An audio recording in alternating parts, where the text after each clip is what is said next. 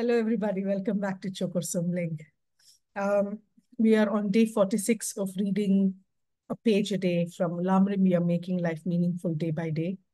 Teachings given by LAMA YESHE and LAMA ZOPA RINPOCHE. This book has been published by LAMA YESHE Wisdom Archive. Let's get started. Day 46. Guru devotion is something realistic and very natural. End quote, LAMA YESHE. Text.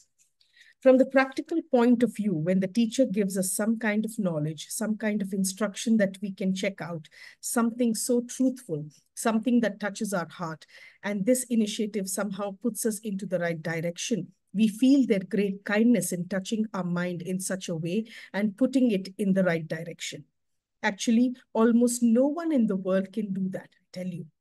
I'm talking about my own experience. For me, Guru devotion is like a kind of energy.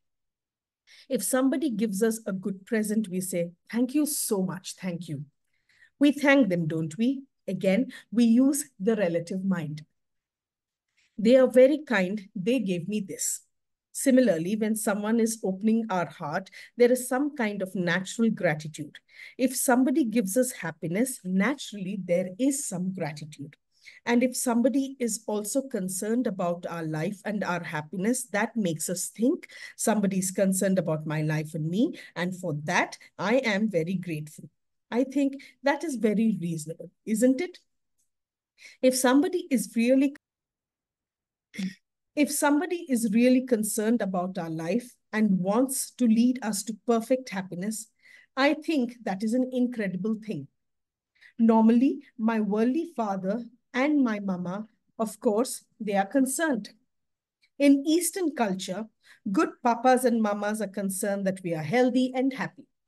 But somehow, some of our teachers are concerned in a tremendous way and are so interested in making us happy. I think that is incredible. It makes my heart shake. The three recalls of the day are: when the Guru's instructions touches our heart, we feel their great kindness.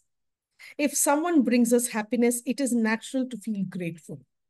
How incredible that our teachers have such tremendous care and concern for us. That's it for today. I hope you have a great day or night wherever you are. See you tomorrow. Bye-bye.